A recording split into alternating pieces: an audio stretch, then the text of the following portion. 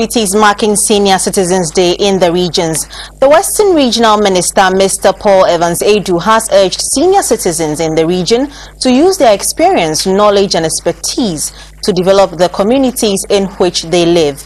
He said their focus now should be on how to motivate the younger generation to push the region forward and promote peace.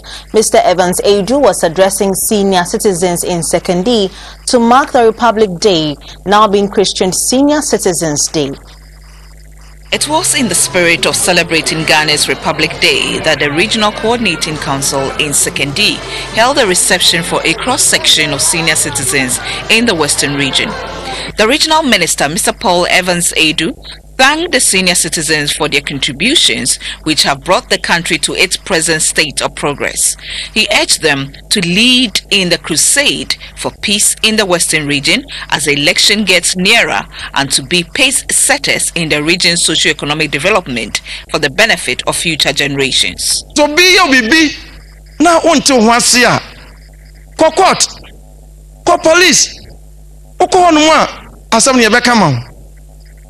Say ahensema House of Chiefs so ho mon ko no mo ne anya somdwe ne anhwe ne ye na yede ne kakra Northern region eko pandofo eko ha eko na ne ina kwa ubom Western region so ko bi eko na kwa ubobom na yese na de Ghana ntokwa besi anuma me no mienu ani ba bi akọ. Some of the senior citizens used the opportunity to appeal to the government to increase the pay of pensioners to meet the challenges they now face. Oh yeah, for last 2 years.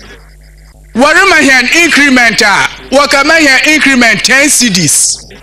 Said the Babusumpa, oh yeah, 10 pesos. Bosumi bia 10 pesos, Nebenyaze Kawuska, why yaw.